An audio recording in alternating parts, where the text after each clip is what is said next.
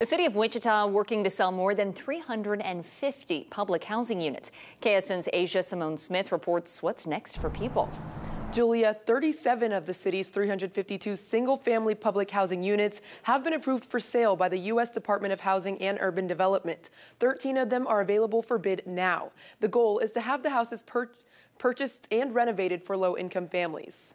That'll be over 350 opportunities for folks to find housing. Big goals for the city's single-family public housing stock. 13 of the properties are ready for interested homebuyers or investors. You'll have to put some work into a lot of those, but finding an ability to get in there and get that renovated gives you a house, going forward. Open houses are available at the properties starting September 27th. I was thinking this would be a perfect opportunity for first-time home buyers like myself to be able to find an affordable home. But open houses are between 9:30 a.m. and 3 p.m., which are working hours for many. That kind of gives me the taste that these are only going to be available for investors and not like working class here in Wichita. The city says anyone can bid on the homes. One person could bid on one or all, but we have to evaluate your ability to rehab those. The goal is to get families in those houses, especially the ones that are boarded up right now. The other 24 properties approved for sale are not yet on the market due to tenants still living in them. Our staff is talking to them now, kind of walking them through the process and trying to help them find some housing as those go out to market. We spoke with some residents who say they are not sure where they will go once they vacate the properties.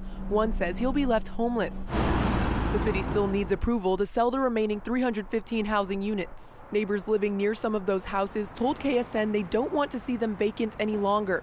Some say it is unsafe for children who are walking by, and they want the properties to be taken care of by homeowners. We reached out to the city housing department for an interview to learn more about the impact on affordable housing in the city, but we were told that no one can comment until Thursday. The city says interested homeowners can reach out for questions regarding the current listings if they are unable to attend open house. Here for you, Asia Simone Smith, KSN News 3.